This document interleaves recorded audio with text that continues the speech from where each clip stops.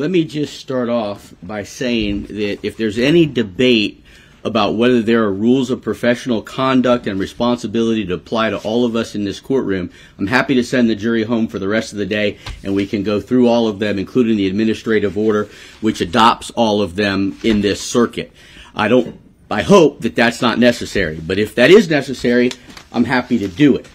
What brings us to this situation is the argument that ensued about the refreshing of recollection, which is something that is essentially taught in the first year of law school, and debating over the semantics of it, and then sniping at each other and talking over each other, which is just going to end. It's not going to happen anymore, okay? Because if it continues, I'll simply declare a mistrial. That's what I'm going to do. That's my warning that we all need to be professional. We all need to be careful. Okay, it came up that perhaps the jury can hear what I'm saying from over here because I talk loud sometimes. I'm not yelling, but I do talk loud. And I don't know that that white noise is sufficient. In fact, I'm told that if defense counsel can hear it, that perhaps the jury can hear the discussions at the bench. So there's a fix for that too. We can send the jury out every time there's a need to approach, and we'll eliminate any possibility of the jury overhearing what we're discussing at the bench. What also adds to the problem is the number of people that approach the bench who some may be talking to me, some may be talking to each other, some may be talking to other people, and it creates a problem.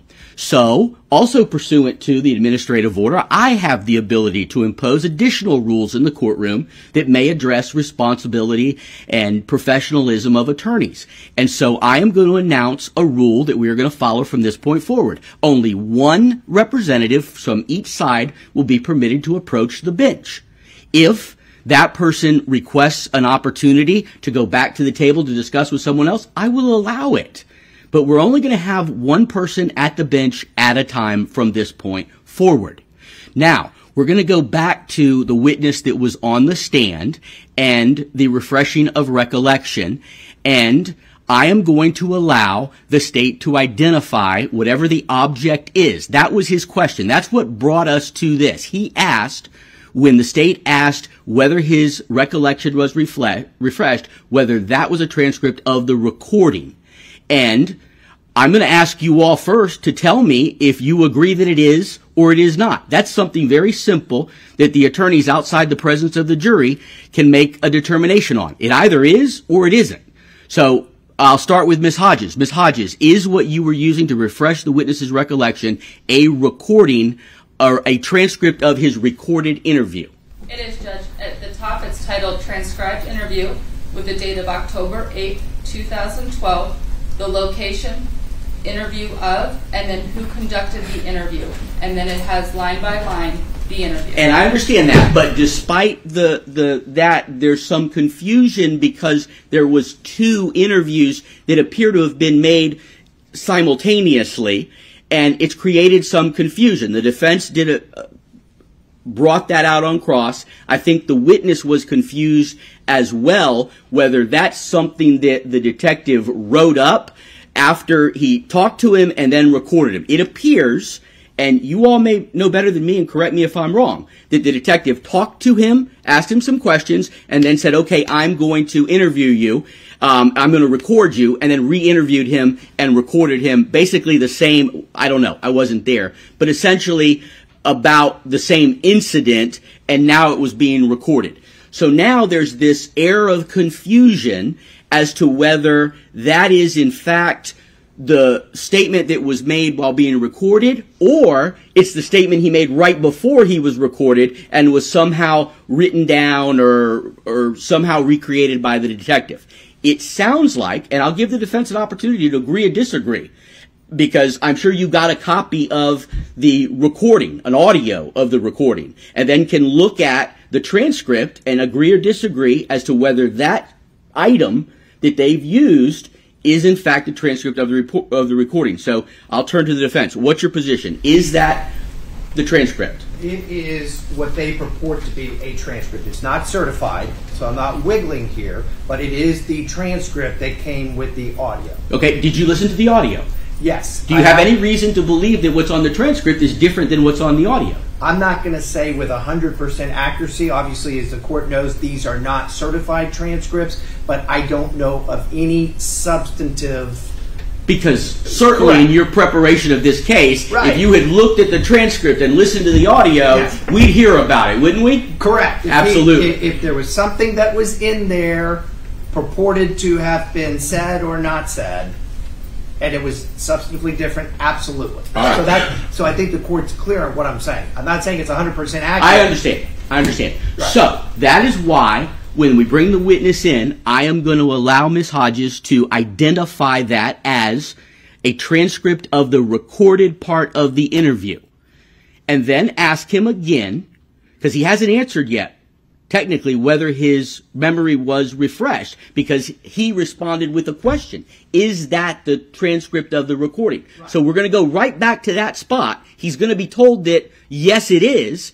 And then he's going to be asked if his memory is refreshed. If he answers his memory is refreshed, then I will allow the state to ask the question again, which is something about a cane, whether he saw him using a cane.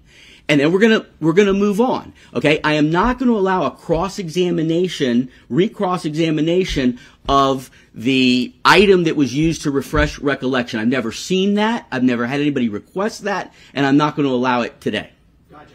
Can I put argument on the record? You can. Yes. You may. All right. So when a witness testifies at a trial, I'm citing to Earhart. Not so fast. You're reading, and the court reporter can't take down when you read fast. Yes. Sorry, I'm trying to be better with our time. Thank you. When a witness testifies at a trial that a certain fact or event occurs, it is improper to show that witness a writing under the guise of refreshing recollection because the testimony of the witness is based on a present memory. Here's the problem with that. When he is given a transcript, okay, that he does not know, all right? I'm not taking an issue with what it is, but he does not know what it is of himself. He's just being told what it is, right? And so now he's going to look at something, and the question is going to be whether, in fact, he has a present memory or whether he's just going to regurgitate something ascribed to him in a transcript that he's never seen, that he's never compared. So he may feel like, I just have to say, yes, my memory is refreshed. Whatever is in that transcript is okay. The memory of a witness does not need to be refreshed in that situation. Well, but there's no question that his answer on cross-examination by you was, I don't remember. You made it a point. It's not that you're not saying it didn't happen. You're saying you simply don't remember, which is what opens the door wide to refreshing a witness's recollection. But now if we're going to dive into whether or not when a witness says my memory has been refreshed, they're actually being truthful on that or not, that's...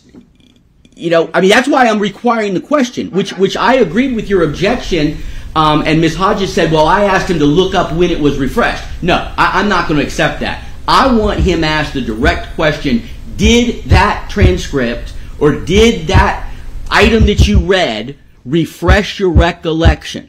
And if he answers yes, it did, I'm going to allow them to ask the question again. I have no idea what his answer is going to be. We haven't gotten that far. But I think it satisfies the procedure. And I'm going to allow that, and then we'll see where it goes. But if we continue to debate first-year law school things like refreshing recollection, I don't know where this trial is going to go and when and how it's going to end. And if they have the opportunity to do this again, then who knows? They might have fabric experts testify the next time. So I'm just simply saying, let's try to get through this trial.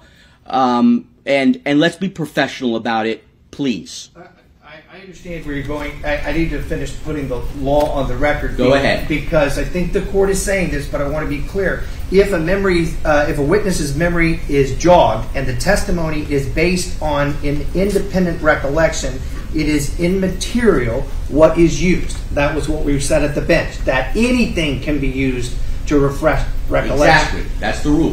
Right. But usually we have an ability to challenge that, right? And I understand you're not giving me recross on that point to ask him whether, in fact, that is actually your present memory or whether you're just repeating what you see on a piece of paper.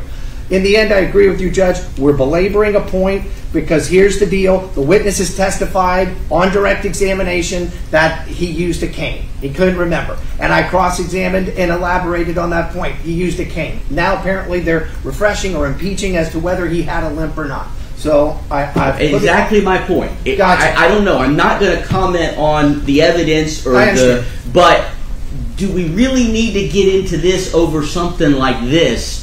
And I'm not in any way suggesting the defense should not do their job and do it to the best of their abilities.